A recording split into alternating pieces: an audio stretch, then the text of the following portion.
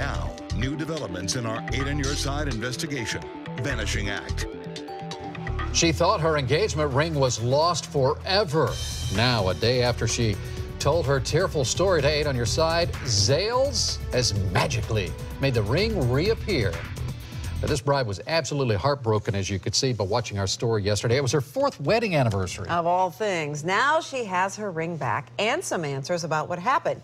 8 on Your Side investigator Shannon Bacon joins us live, and we're so glad that this story turned out the way it did.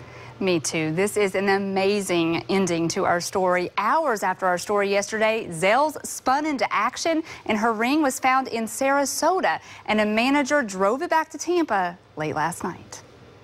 Can I give you a hug? Yes, absolutely. Thank you so much. I'm so glad that it worked out for you. Elise Bernier went to sleep last night with her diamond ring back on her finger. Whatever you did or said, I don't know, something changed with Zales and they got my ring back. She turned to 8 on Your Side in tears after she dropped it off for maintenance and it vanished. So on her 4th anniversary, she was without her diamonds and getting the runaround.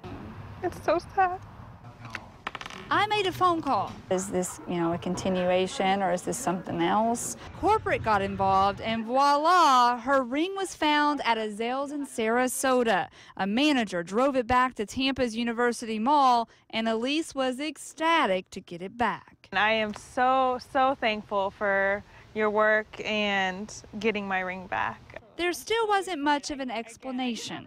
The store manager apologized for not returning my phone call. She said that she has an accent and it's difficult to understand, so that's why she was giving me the runaround, but I don't think that's a good excuse. Nope, it's not.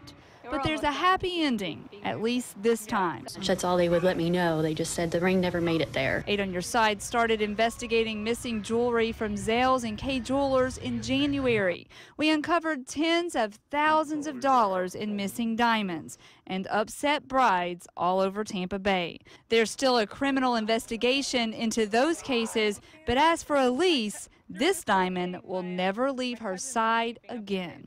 All the memories, I have it with me now, so and I'm never losing it again.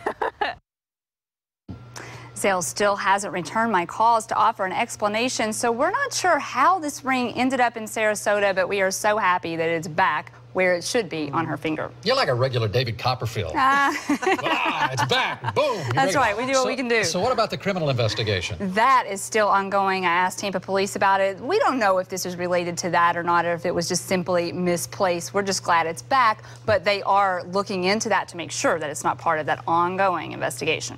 All right. Good news, though. Thank you, Shannon. Yes.